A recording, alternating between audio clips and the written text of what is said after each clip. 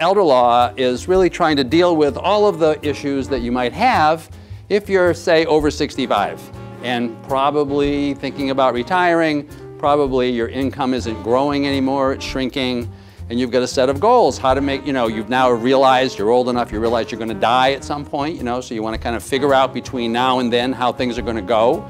and who's going to get what after you die. So those are kind of standard elder law questions.